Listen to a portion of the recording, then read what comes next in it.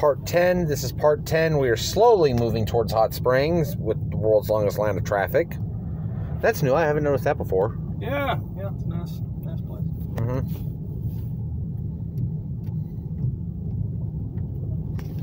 And yes, folks, I do have my cowboy boots on again tonight. Yay!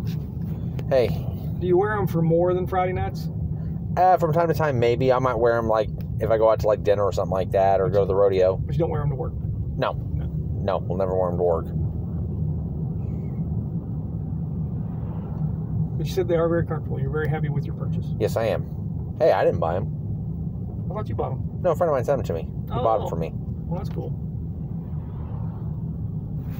Ooh, look at all that. Construction, pipes. I don't think I've ever had a friend buy me shoes.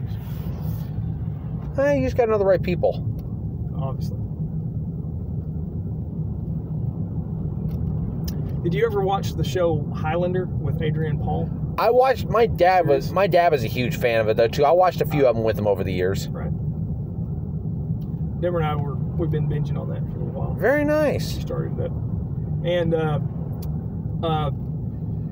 Elizabeth Ward, although her last name's not Ward in the series, plays on there. Mm-hmm. Who is a former Miss Arkansas and Miss America. Oh, I didn't know that. Yeah, from Russellville. Ah.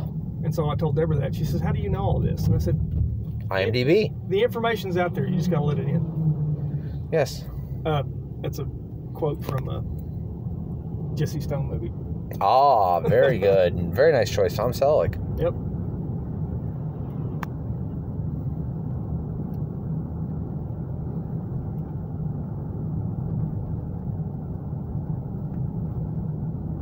You know, I've never sat and watched all those movies.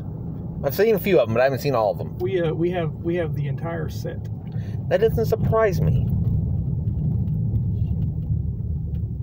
On DVD. You would. Yeah, it's pretty good. It was a good deal too. You get like free movies per disc, per box. Yeah. Yeah. I can't remember how many movies there are. There's like a dozen. I thought there was more than 6. There's several. I thought there's like 8 or 9 of them. What messes you up though is that the release date is not the story order. No, it's not. So if you watch it by release date, you're like, well, this makes no sense. This doesn't make any sense. And then you see another one's released, and then it fills in the gap between the other two, and it makes sense. Which they shouldn't do that. They should always release them in story order, in my opinion.